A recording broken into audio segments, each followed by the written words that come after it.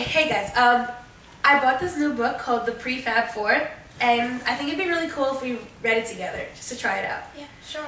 You could be Lindsay, you could be Kimberlee, Alright. you could be Emily, and I guess I'll be DeDe. Emily gets to be Emily? Yes, what a coincidence. Okay, who starts? I'll start.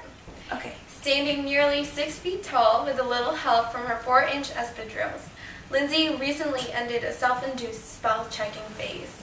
Unsatisfied with porcelain skin, flaming red hair, and a smattering of freckles, she attempted to gain celebrity by becoming first Lindsay with an E, then Lindsay with a Z, before returning once again to Lindsay with an A. And all that just to avoid being mistaken for BFF Emily. Amelia, better known as Emily, boasted cerulean blue eyes and golden blonde hair, the length of which was uncertain due to the fact that it rarely, if ever, had been glimpsed unadorned by any number of tightly secured, scrunchy-type contraptions. It was one of the great mysteries of life, not how Amelia came to be called Emily. Clearly, it wasn't anything close to resembling a nickname. Nevertheless, Lindsay and Emily had been dubbed twins, inseparable since the 3rd grade. Those two were, at times, as different as they were alike. Add to that mix one girl the color of cafe au lait and one with silky black hair and almond-shaped eyes, and you think they all came prefabricated straight from Central Casting.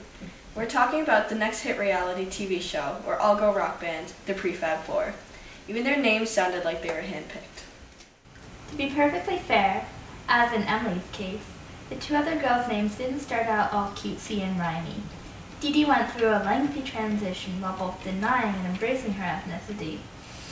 Born Andrea, DeDe tried all avenues, starting with Andrea and Andy, then on to Drea, Ray, and leading her finally to DeDe. Kimberlee, as a young child, refused to answer to anything but Kim. Kim Lee was what her family called her, and since she didn't much care for her actual name, Kimberlee Lee, Kim eventually found her identity as Kimberlee. In these days of fast food and faster technology, they should have just stuck with Linz, M, D, and Kim. Believe it or not, those girls weren't always a part of the same clique. There were times when Emily and Lindsay would be caught dead with the likes of Kimberlee and DeDe. So much of the whole school experience was about what you wore and with whom you sat with at lunch. Emily was, typically, the cheerleader type, while Kimberlee was rather bookish.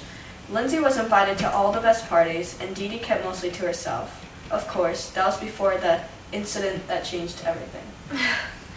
Everyone knew you had to conform to fit in at high school, or else you weren't part of the in crowd. Emily and Lindsay were by no means the smartest grapes in the bunch, but they were popular, and when you're a teen, that's pretty much all that mattered. Kimberlee was smart enough to know that her strengths were in academics, but oddly, she was completely unaware of how naturally beautiful she was. DeDe, for all her aloofness, ended up being the one who, ultimately, brought the 4 girls together. Yay me!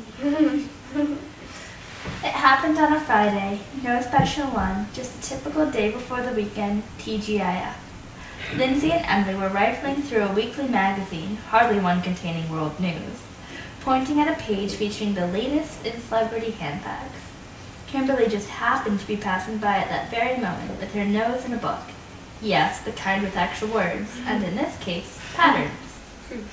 It might have been a slow-motion scene right out of the movies as DeDe came rushing by, at the same time balancing a rainbow assortment of yarn in her obviously overloaded arms. Next thing they knew, it was like mixing chocolate and peanut butter, only without the calories, or the chocolate, or the peanut butter. Better in fact because it brought together 2 distinct tastes, the insightful, also known as the shoppers, and the skilled, aka the crafters. That one act of disastrous timing, in a most unlikely setting, would be the backdrop for a profitable and long-lasting friendship.